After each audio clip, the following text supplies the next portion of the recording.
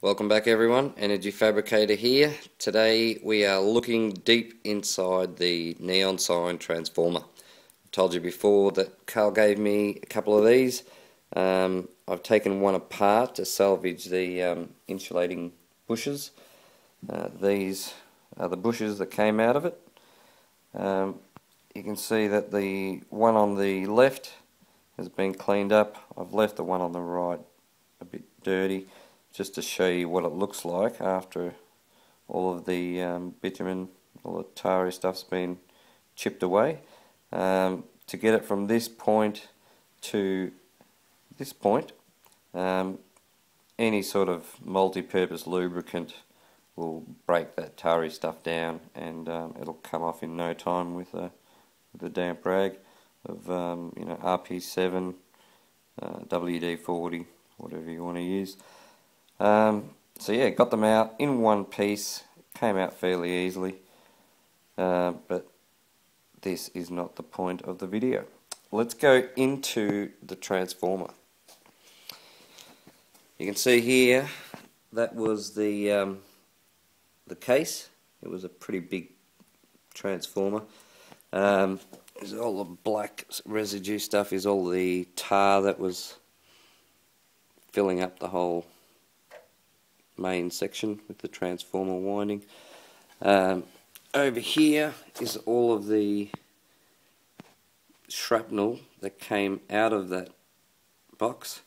You can see there's big pieces, small pieces, it's just a pile of shrapnel. The tools that I used to get this transformer out was a roll plug, 12mm cold chisel, and my trusty claw hammer. The roll plug comes in handy for chipping out all of the little bits between the convolutions on the ceramic insulators. 95% of the work was done with the cold chisel. So it came out pretty easily, and I've got the transformer sitting up here.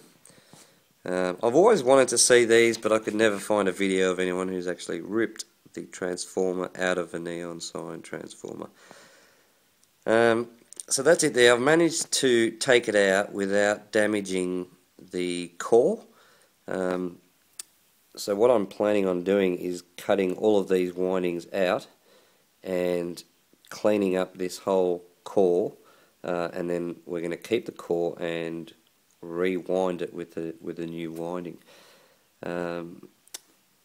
It should come up pretty nicely. I haven't even chipped the enamel coating over it yet, so all of that tar should wash off with a bit of WD-40.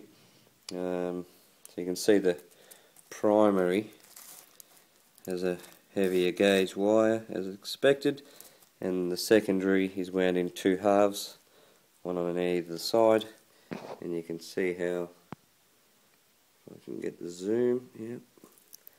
You can see how fine those wires are on the secondary. This is the ground wire that we're looking at here. That actually winds around the last few layers of the core before it goes into the transformer. It does that on both sides. You can see here it actually joins up to here. I've just chipped it away with my cold chisel.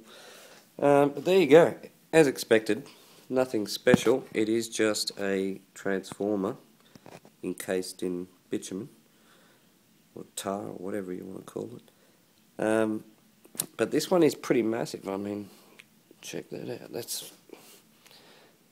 It's a good 250 mil, I'd say, by about 180, by about 100 mil high. So it's a fairly big core, so it would be worth cutting all of these windings out and keeping that, because I'm not sure when I'm going to get another core at that size, so it might come in handy, and it's just something to do to keep me out of trouble. So there you go, you've seen inside a neon sign transformer. That's what's hidden inside these big AC versions. Obviously the new digital versions are slightly different. But there you go. thanks for watching. Please subscribe and leave comments.